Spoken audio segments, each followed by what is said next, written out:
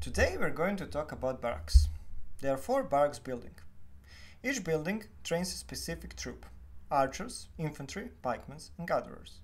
Each building also gets bonuses when you upgrade them, like troop attack, defense, HP, or gathering capacity. Each individual tier can be trained, and you can upgrade each tier to the highest tier that you can train. There is, however, a lot more to this if you want to optimize. You would assume that each tier is somewhat similarly efficient if you compare speed-ups use to might you gain. However, this is not even close to truth. Tier 3 units are by far the best units to train, at least in first 5 tiers. They get 33% more than Tier 1 and 2 training, because they have 4 might each, but they take 3 times longer than Tier 1. Tier 4 have 108% efficiency, and Tier 5 111, so nowhere near 133%.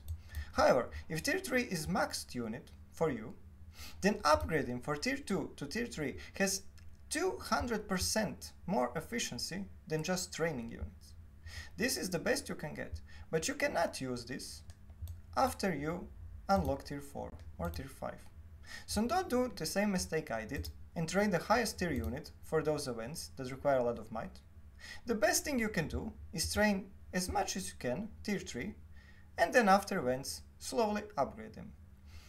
Do not, however, that upgrading Tier 3 gives you less might than training Tier 1 and 2. It's by far the least efficient method to get might.